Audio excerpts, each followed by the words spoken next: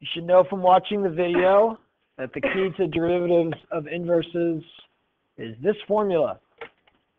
This formula is generated by taking the derivative of f of g of x, which is equal to x. If f and g are derivatives, then this is true. You take the derivative of this using the chain rule, you get this. Okay? So that's all you really need to know. You just need to know how to use it. It's not that hard. Typically, a problem will give you the function, the original function. It'll give you information about the function, which you could find yourself. Like you could plug in 1 and get 3. You could plug in 3 and get 33. You can plug in 0, get 0. They'll tell you that g and f will be inverses, either by saying this, g is equal to f inverse, or f of g is equal to x. Typically, they'll give you one, not both. So they'll just say this, or they'll just have this. And then they'll ask you to find the derivative of the inverse to f at a specific point. All you're going to do is plug that 3 into your formula. And then you just kind of figure it out from there. So g prime of 3 equals 1 over f prime of g of 3. Well, you got to know g of 3, but you don't have any information about g. You have information about f. Well, in the video we talked about how if f has a point, the inverse function is going to have that same point just flip-flopped.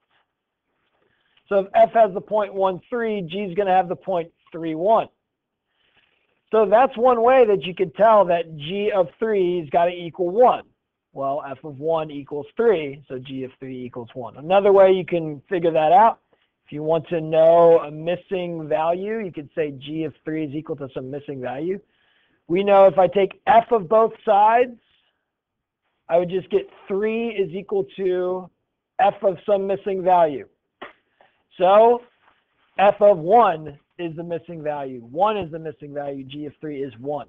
So this question becomes not just what is f prime of g of 3, it's just what is 1 over f prime of 1. And now you just have to find f prime of 1. Here's f prime, f prime of 1. Well, f prime, I don't know why I took the derivative again. F prime of 1 is 3 plus 2, which is 5. So this is just 1/5. Super simple, so long as you know what you're doing. Okay, you try. Do this one.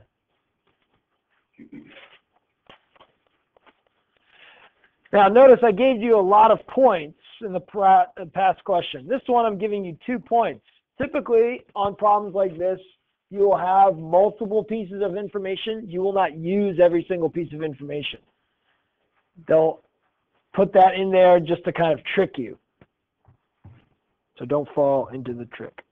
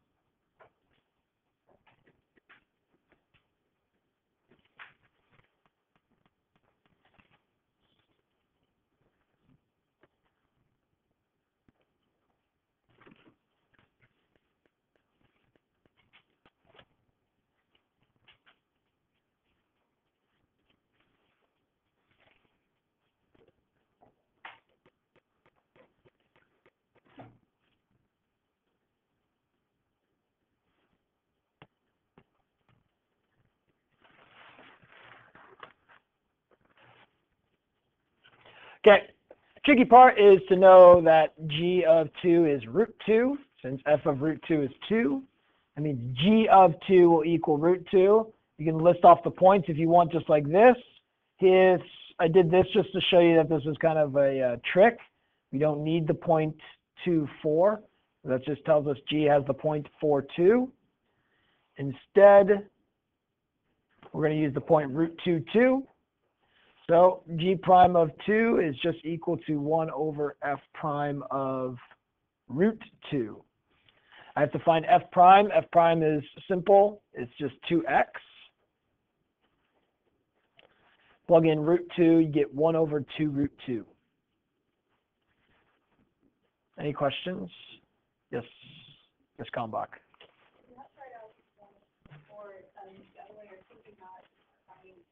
You can do whatever you want, as long as you get it right.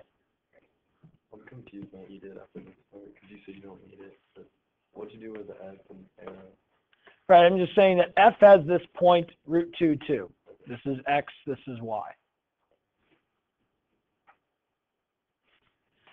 G, its inverse, would have the point y comma x, which means this would be the x coordinate for g, this would be the y coordinate for g at a specific point. So I'd say f has the point root 2, 2. That means g has the point that is flip-flopped.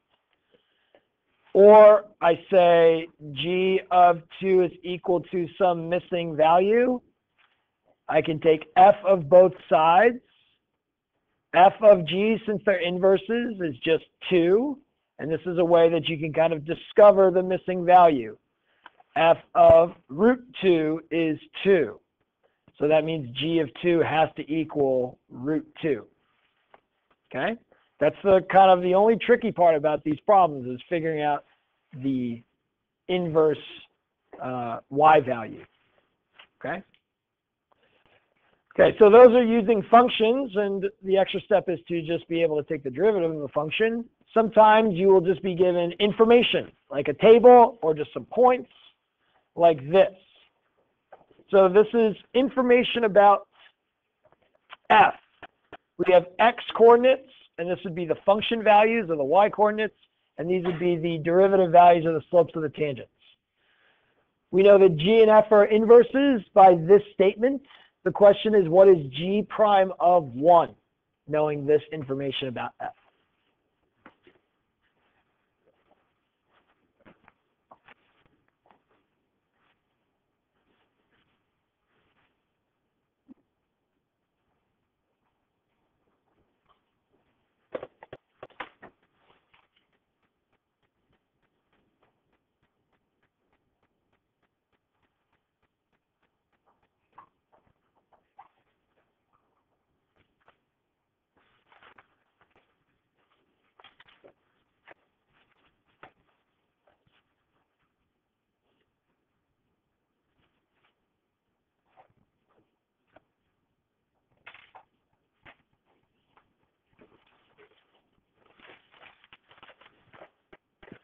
Check your answer with a neighbor. See if you get the same thing.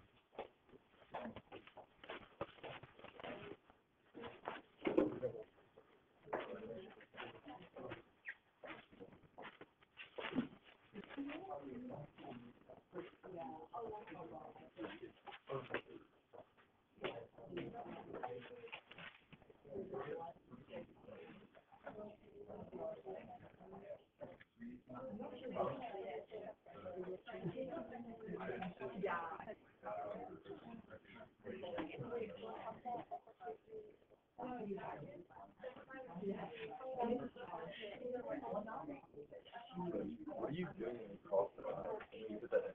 Saying like, I don't need this. I want to find g of 1.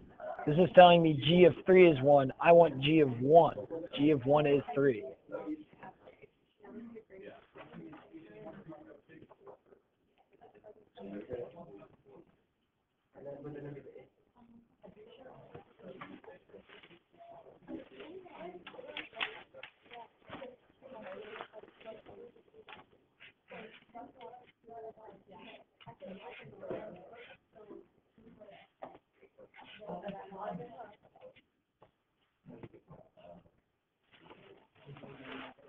Okay, any questions? Cross this off because I don't need it. I need g of 1. When x is 1, y is 3, that means g of 1 is 3. I get that because f has the point 3, 1. So this becomes what is 1 over the derivative of f at 3. Well, when x is 3, the derivative of f is 4. So this is 1 over 4, 1/4. Just take the inverse of both sides, that like f of g of 1 equals f of 3, and then that's because our inverses, that would leave us with f of 3 is 1. We keep that, right? Yeah, that's Rather than doing the whole missing thing, we can just take the inverse of both sides. yes, you can take the inverse of both sides, which is pretty much what that process is doing. Whatever you need to do to get that g of 1 is 3, just do it. Or if you like to take the inverse of both sides, I'm not exactly sure the process, but I'm sure that it's correct and it works. Okay? We'd have to walk through it. So how'd you get f is 3, 1? When x is 3, y is 1. Once the x to the left of the way is 1. When x is 1, y is 3. So this is telling me f of 1 is 3. And f of 3 is 1. That tells me that g of 3 is 1, and this tells me that g of 1 is 3. What do you do, Ms. Combine? So if you have that f of 1 is 3, Yep. we take the g of both sides. Oh, yeah. Perfect. Yeah. So if you know f of 1 is 3, you take g of both sides to see that g of f of 1, since their inverses is just 1, over here you have g of 3. So it's another way to kind of discover that value. G of 3 is 1. It's not what we want. We want g of 1, so we'd probably go over to this one and take the g of both sides to get that g of 1 is 3. There you go. Okay. Good. Always trying to find the best way to teach that. Okay, you want now to find an equation of a tangent line. This wasn't asked of you in your homework, but you should be prepared to do something like this. To the inverse of the function at x equals 2.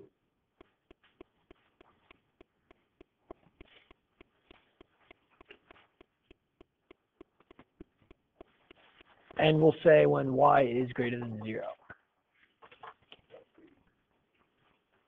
That's actually something that's important because there's actually 2 points to the inverse of f at 2. So we're just going to look at 1 point. Now for an equation of a tangent line, you know you need the points and you need the slope.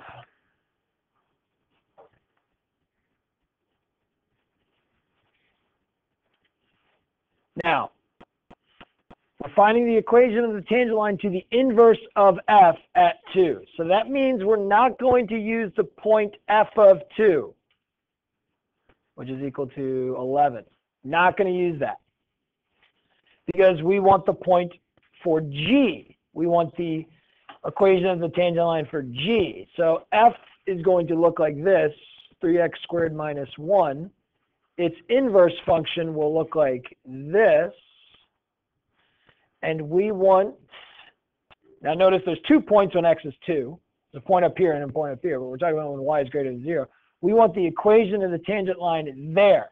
So that means the point is going to be g of 2 that we need to use.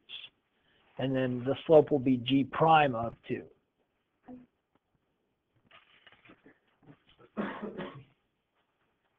Okay, go ahead and do that. Check your answer with a neighbor.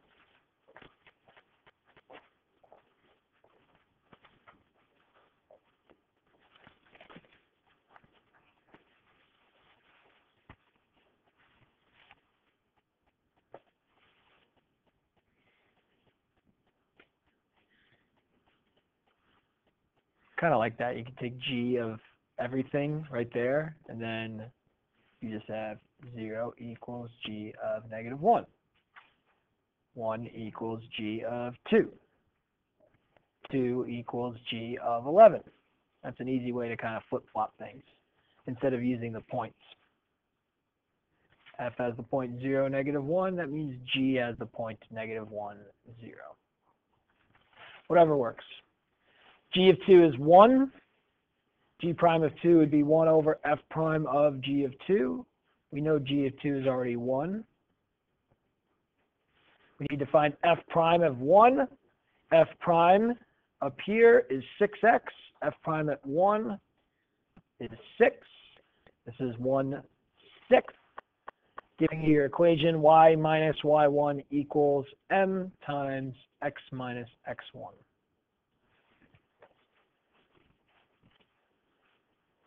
Any questions about that?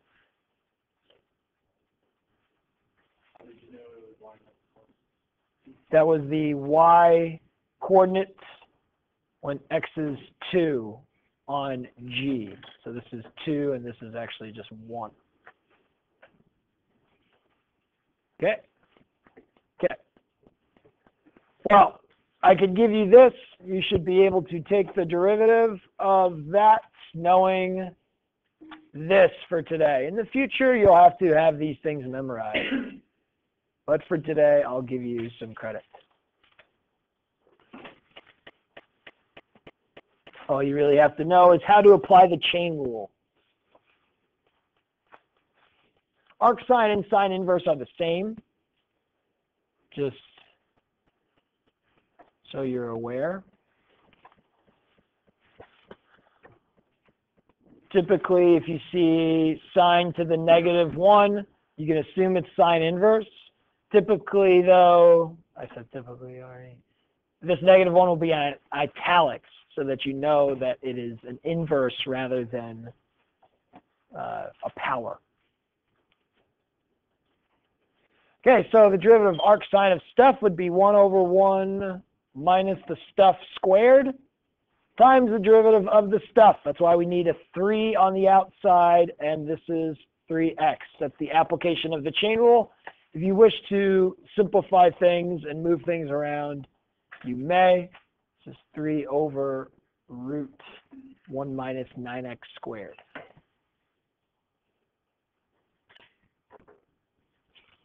Question?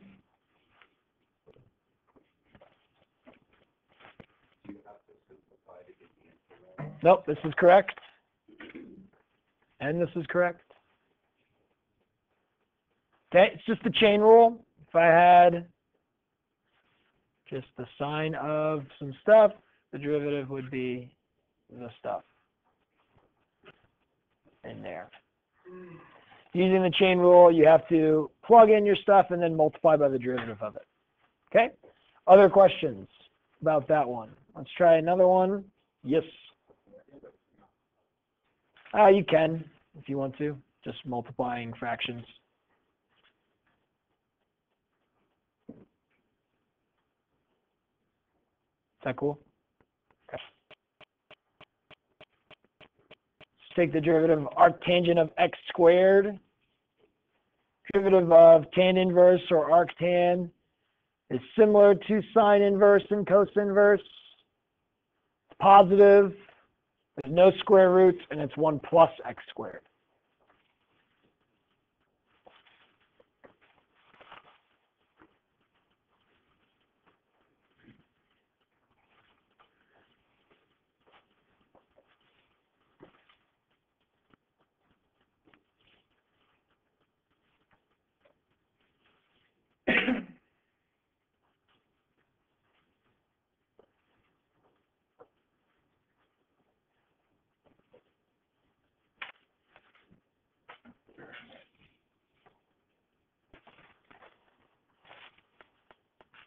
Okay, this or this, both are correct. Final one, something like this, cos inverse, derivative of the inverse cosine function is the same as the inverse sine function, only negative.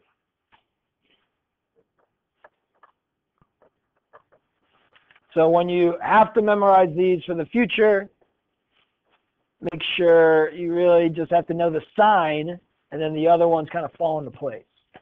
1 over root 1 minus x squared. Cosine will just be negative. Tangent, no square root with a plus. Tangent is always difficult like that. Yep. Problems where the tangent is like instead of like x squared like the other one, if it's an equation like 3x squared plus 2x, do we need to simplify it or can we just put it in parentheses? Put it in parentheses, just like this one. Just like this one, you would just put this stuff in parentheses with the square out of it. You can't simplify this square and the square root because of the 1 minus. If this 1 minus is gone, then you could simplify it to be a plus or minus. In this case, you can't, and then you have to multiply by the derivative of the stuff. Okay, so nasty looking derivative, but that's correct. Any questions before we take our quiz? Oh, yeah, of course.